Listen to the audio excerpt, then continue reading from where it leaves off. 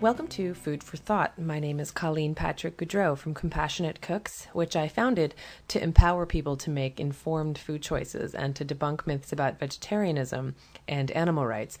You can learn more about who we are and what we do by visiting our website, compassionatecooks.com. I've been an animal activist and a vegetarian activist for over 15 years now, long enough to have heard every excuse in the book regarding eating meat. There seem to be as many excuses for eating animals as there are animals killed for such a purpose. And if you don't know what that number is, I'll tell you. It's 10 billion land animals in the U.S. alone every year killed for human consumption.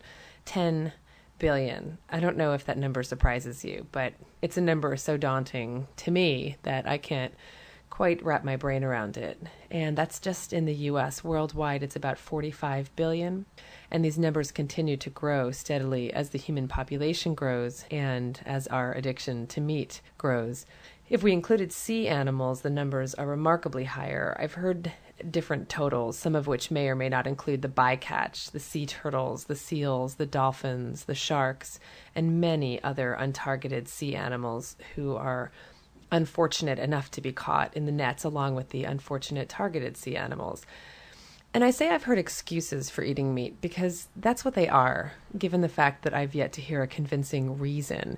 I don't think people really give much thought to the justifications they create, or really I don't think they've been challenged when they say sometimes silly things like, if we didn't kill and eat the animals, the world would be overrun with them. Like we have this fear of cows just taking over our streets and our schools. I mean, these incisors in my mouth prove that we're meant to eat animals. And I do address these questions and will continue to address these questions, some popular ones, some more colorful excuses.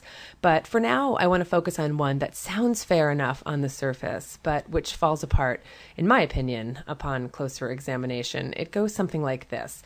Eating meat is my personal preference, and since I respect your desire not to eat animals, I would appreciate your respecting my preference to dine on them. So that personal preference argument is one that some people give.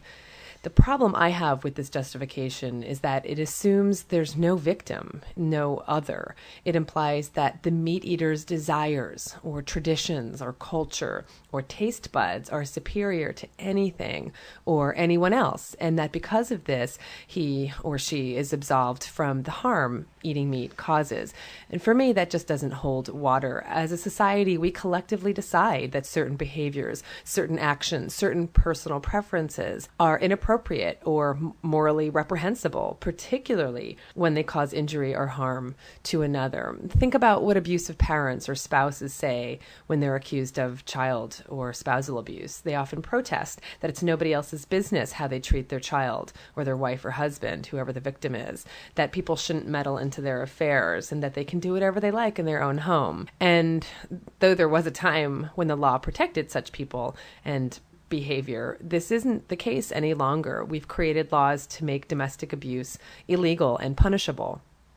Many people are making more conscious choices when it comes to what they buy, choosing products that don't contribute to child labor or slave labor, not buying products with lots of packaging so we don't create unnecessary waste, or products that aren't toxic. People are making sure they buy products that are less toxic in their home for their families or even for their companion animals, or products that don't exploit farmers. There's just a consciousness around consumerism these days, and we'll hope that that continues to grow. So my question is, how then can we possibly ignore the animals whose miserable lives have been so violently cut short because we hold on to a particular taste preference or habit?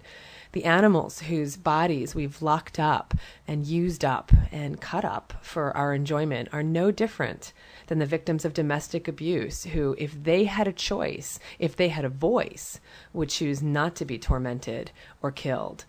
When we take away the choice of another and then use that as a license to hurt or kill, we're participating in an egregious act of cruelty. Whether we do it ourselves or whether we pay others to do it for us, we only tell ourselves that our personal choice is our own business, our own preference, so we can sleep soundly at night. That's really what it comes down to. A choice made from personal preference might be the color I paint my bathroom, or the kind of car I buy, or the way I style my hair.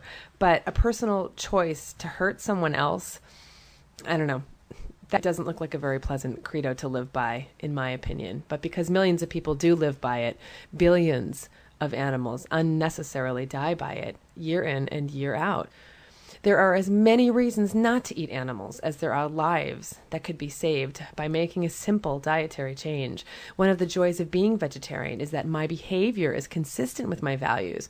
And though it's not a perfect world and I'm not a perfect person, it feels pretty good knowing that my personal choices reflect nonviolence and compassion, kindness and simplicity and healthfulness.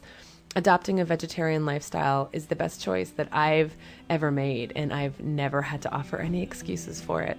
Thanks for listening, and take care.